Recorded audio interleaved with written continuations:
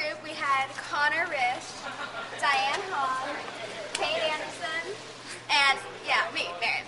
So we made an animal cell, and the difference between animal and plant cells is that animal cells have a centriole and a flagellum, while plant cells don't have that, and plant cells have a central vacuole cell wall and chloroplast, which animal cells don't. And the difference in the shapes, that animal cells more like circle-ish and oval-like, and the plant one's kind of like a hexagon with tails on the ends. So yeah, so let's go to that. So centrioles, which are found right here in an animal cell, help with cellular division. Many times they are found perpendicular to each other, like they are right. Flagella, which is found right here on the animal cell and comes out, is long, thin, and whip-like, and it moves the cell. It allows the cell to move like this. It moves in an S-shaped pattern. The Golgi apparatus right here is an organelle that modifies and stores and moves proteins to where they want to go next through these vesicles. One side of the Golgi apparatus, right here, receives vesicles that come from the endoplasmic reticulum. The enzymes in the Golgi apparatus then change the chemical structure, move it to this side where they can go to any other place. Vesicles, which are found right next to the Golgi apparatus in this cell model, move products into, out of, and in the cell. When moving products outside of a cell, a vesicle joins together with the plasma membrane and spills products outside of the cell. This is called exocytosis. The opposite process, endocytosis, takes products into the cell by using vesicles. Okay, peroxisomes are found right here in the cell, and they break down sugars, toxins, and fatty acids.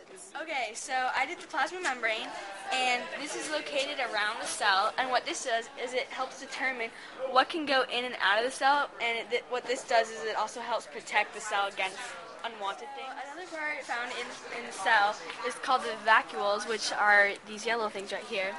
And what they do is they store nutrients. Okay, so another important key piece in the cell is called lysosomes. And what they do, or another nickname for them, are called the garbage disposal unit. And what they do is they use digestion enzymes to break down food items and then destroy like any unwanted, harmful ingested substances. And they also help recycle the organelles. And these are located right here and here, those two. Mitochondria are another function found in the cell, and right here, this is the mitochondrion. And what it does is it releases energy from sugars and makes ATP molecules. So the cytoskeleton is made up of microtubules and microfilaments, and it's located between the membrane and the nucleus in the cell. So what these two things do is they hold things in place, they move the cell, and they transport items.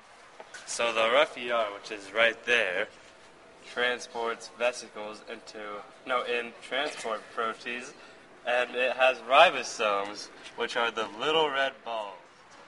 So the smooth ER, which is right there, builds and transports lipids, and it breaks down glycogen. So ribosomes, right there, make protein, and they are located on the rough ER and throughout the cell.